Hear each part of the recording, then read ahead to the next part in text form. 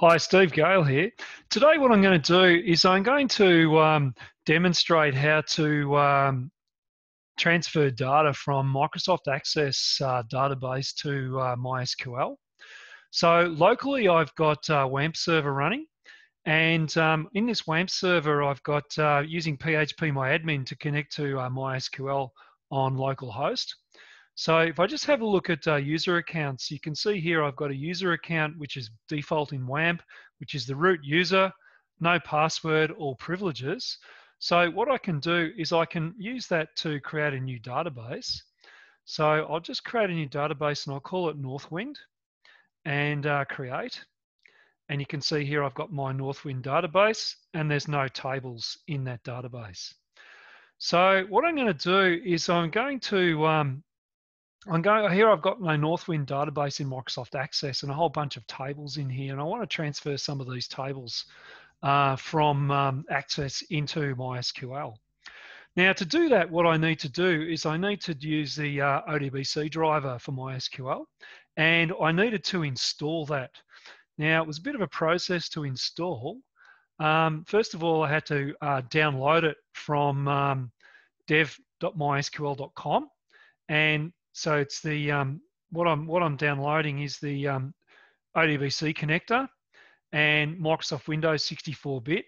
So I downloaded this one, and you can see here this is the MSI installer, and has an MD5 hash which starts with 61 and ends with DEA3. So when I downloaded it, I've already downloaded it. What I did was I then ran certutil and check the MD5 hash of the thing that I downloaded, and you can see here it starts with 61 and ends with DA3, so it's actually the correct MSI file. Now, when I ran that, I had an issue, and what I found was that it said I needed to install the Visual Studio 2019 redistributable for C++.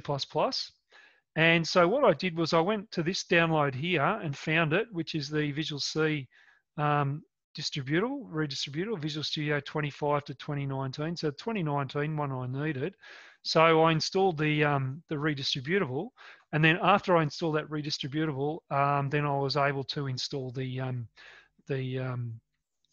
ODBC driver.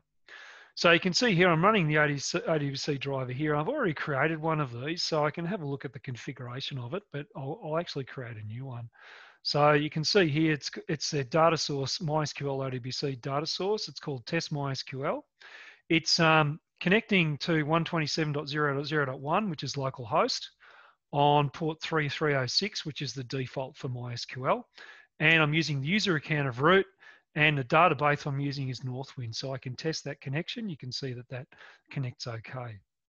So what I'm going to do, and I've got another one, test2 MySQL there as well. So I'll just go over to here. Now I'm going to go to Access, and I'll show you how I can actually transfer the tables. So I'll go to Customers table, right-click that, and then go to Export ODBC. And this is the table name that it'll create on the remote database, which is MySQL, and which is customers, same name. And I'm going to choose machine data source and test MySQL. I could make a new one if I wanted to, but I'll hit OK. And you can see here that customers has been exported OK. So if I want to do employees, I'll right click that, export ODBC database. I'll export it as the employees table in MySQL using the ODBC connection. Now what I'm going to do is I'm going to make a new one. So I go new, and I'm logged on locally. So as just a local user with non-admin, so I've just got to create a user data source, which is what I've been using. So I choose the ANSI driver, next, finish, and data source name, I'll call it test3 MySQL. TCP 127.0.0.1, port 3306, username is root, and password no password, and the database is Northwind. Test the connection, it's all good. OK, and OK again. And you can see here we've successfully exported employees. So I'll close that. So I'll just grab orders as well. Export, ODBC, okay. Machine data source, can use any one of these. I'll just use this one. Okay. So now that was okay. So now I'll do products, export, ODBC, products, machine data source, one of those data sources that I've created. And I've got products. And before we go any further, I probably just need categories as well. Before we go through, let's just check that it's all working okay. So the way I do that is I go to my database, which I've created. Now you can see here that I've got 4 tables now. So I've got the customers table, the employees table, the orders table, and the products table. So if I have a look at the customers table, you can see it's brought all the data over with it. So that's exactly what I wanted to achieve. So what have I got? I've got customers, employees, orders, and products. I'll just have a look and see if I need anything for. Got customers, employees, orders, products. I might grab order details.